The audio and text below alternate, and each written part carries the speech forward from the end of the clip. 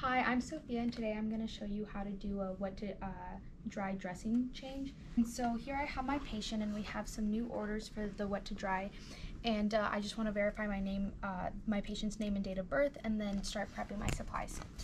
So I perform hand hygiene and put some gloves on.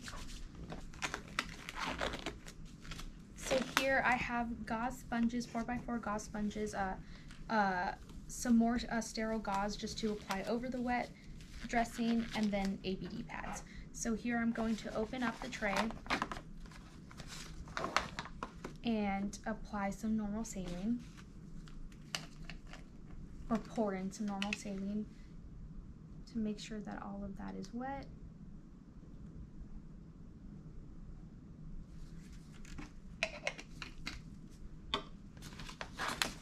And I have tweezers to pick up the gauze when I'm ready to pack the wound.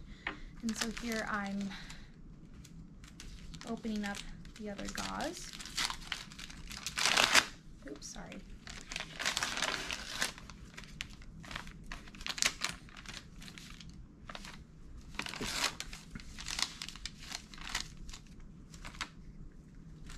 And then I have my ABD pads.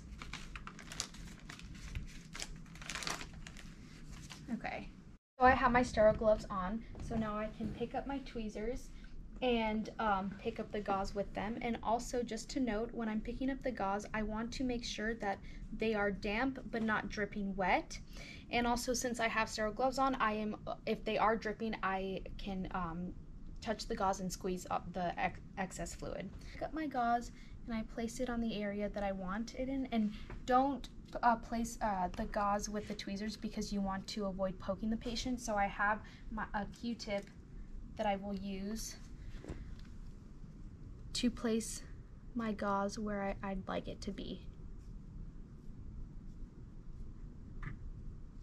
And so now I'm going to cover the wound with dry gauze. I'll place that on top.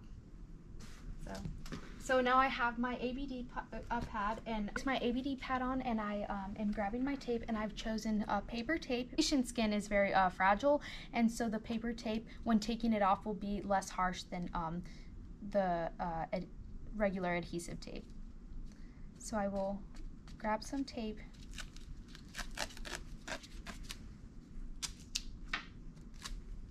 and secure the bandage all around.